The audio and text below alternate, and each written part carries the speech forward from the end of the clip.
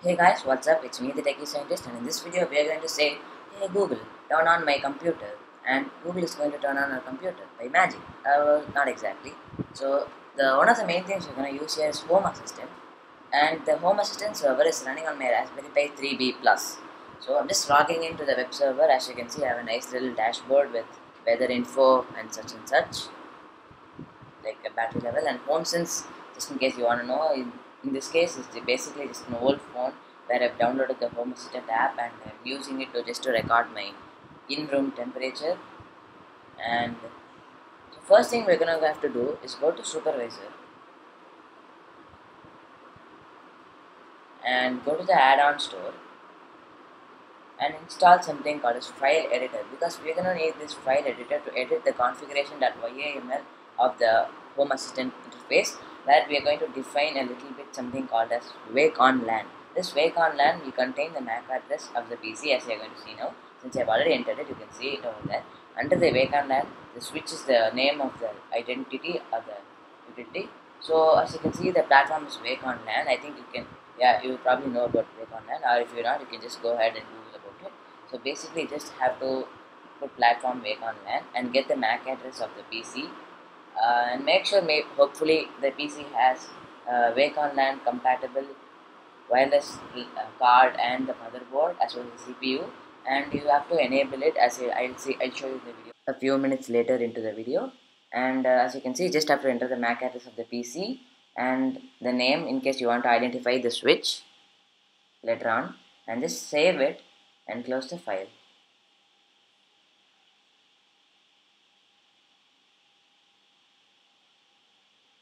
And go back to configuration, scroll down until you see server controls, and scroll down until you see restart. And we're gonna have to have restart the thing to let the Home Assistant server identify the new Wake On LAN feature which you have just defined.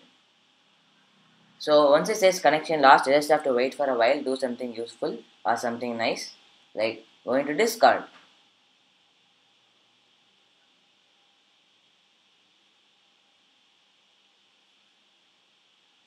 And maybe you should check out my Discord server as well in this time where you wait for it to restart.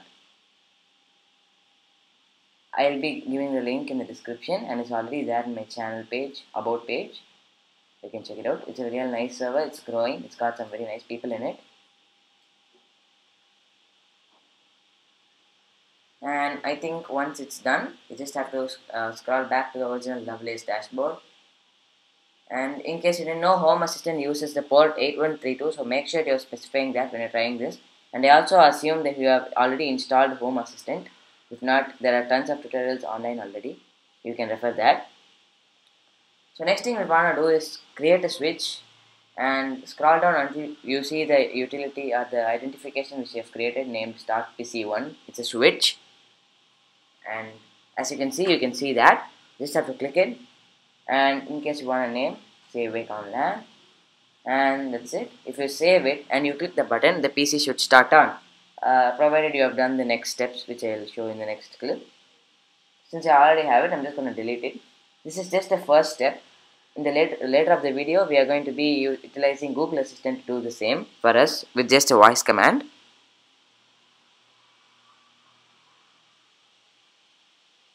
I'm just going to stop the screen recording here.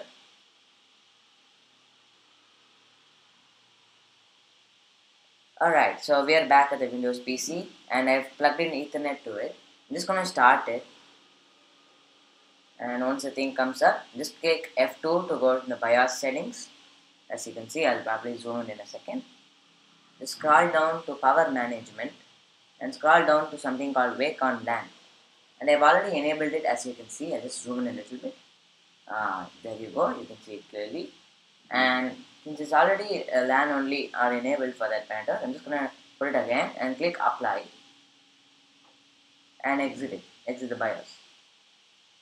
And it's gonna start over again. So just wait for it to start up, and then I'll put it back to shutdown state.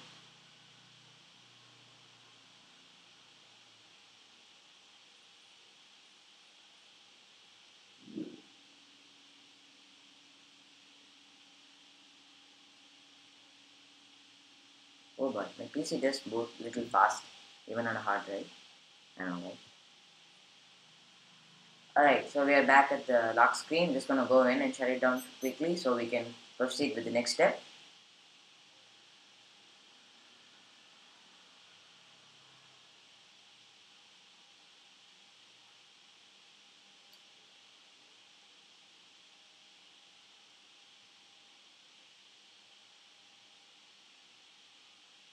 Okay, so it's done.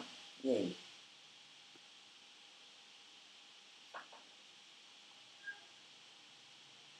I'm just gonna show you that switch button which we created, remember? So I'm just gonna show you how it's gonna boot once I click it. So I'm just gonna zoom out the camera a little bit so you can see the entire laptop and the signs of life on the caps lock button.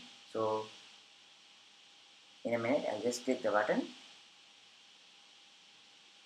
Okay, 3, 2, 1, let's go. And there you are, you can see the sign of life light on the caps lock, and there you have it, the PC just posted. So I never did anything, I never went close to it or anything, it's just purely booting from Wake On LAN. It is kind of magic too. Alright, so we are back at the Home Assistant server interface. We are here to integrate it with the Google Assistant, so we can just order the Google Assistant to do this automatically. So what you need to do is create your own Nabu Casa account, which is basically a sister company founded by the same people who founded the Home Assistant open source thing. So just have to scroll down. Once you create the account, just scroll down to the Google Assistant tab, or is there a button or what do you call it? Just enable it and sync entities to Google. If you do that, all the controllable things like LEDs, lights, fans, and whatever you've already smart devices you've already set up to the Home Assistant will be automatically integrated to the Google Assistant. As you can see, these are all which I have. Right now what we need is this switch called Stock PC1. As you can see, it's enabled and exposed to the Google Assistant. And don't worry, this is perfectly safe. Mark Zuckerberg or somebody else is not going to come and stealing your data. It's completely safe. Okay, so now that it's done, you just have to go to the Google Home app on your phone, and if you have already connected the Raspberry Pi or this Home Assistant server, you're going to be seeing setup Nabu Casa. Go into it and log in with your Nabu Casa credentials, and you're going to be fine. I just logged into Google Assistant and see the magic happen. Turn on Stark PC1.